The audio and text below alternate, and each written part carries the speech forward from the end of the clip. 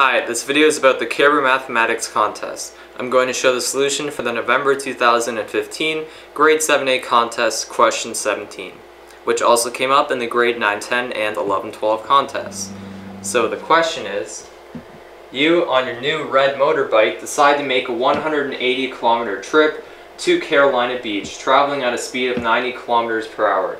You make the return trip traveling at a rate of 60 kilometers per hour due to traffic. What was your average speed for the entire trip? So we want to find out the average speed. So we are dealing with speed. Now anytime you're driving on the road or highways, you'll see signs that say maybe 50 kilometers per hour or 100 kilometers per hour. Doesn't matter what the number is, but the main thing is that you see kilometers divided by hours. And kilometers is the distance and hours is the time, so it's like distance divided by time. And speed is also just velocity. So we will write v for velocity, and then we will have d for distance divided by t, for which will be the time. Okay, now let's look at the question. So it says you decide to make a 180-kilometer trip to the beach and you are traveling at a speed of 90 kilometers per hour. Alright, so what we are given is our distance, which is 180 kilometers, and we are also given our velocity, 90 kilometers per hour. So now we have v and we have d, which means that we can figure out t. So now we just want t on its own.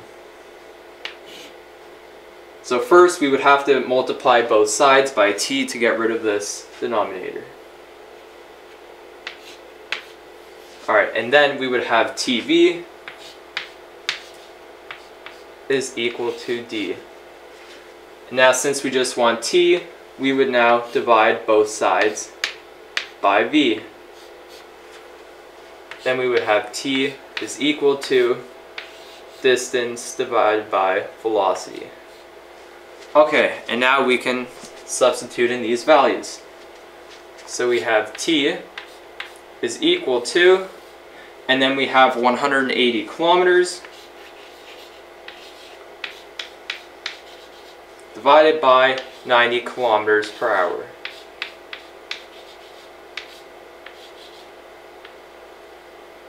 Okay, so first we can just do 180 divided by 90, that's easy. That's just 2. And then we can divide kilometers and kilometers.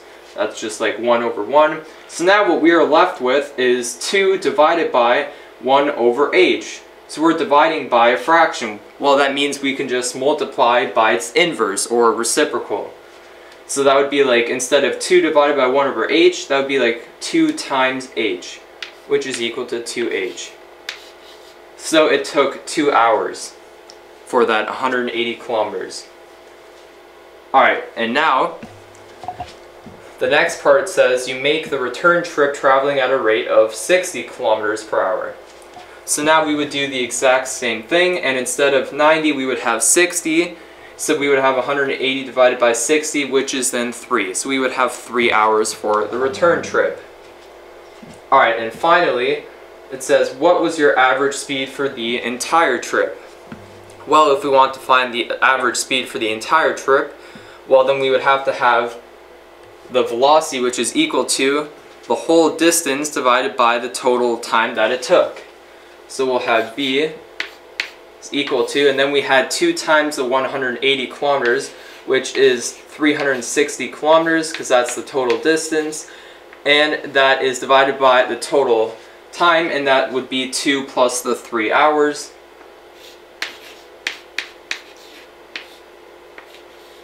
Okay.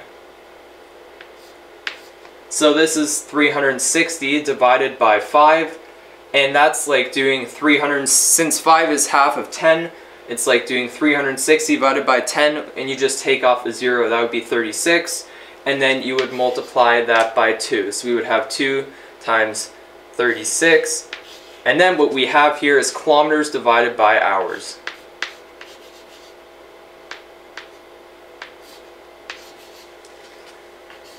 And that is equal to 72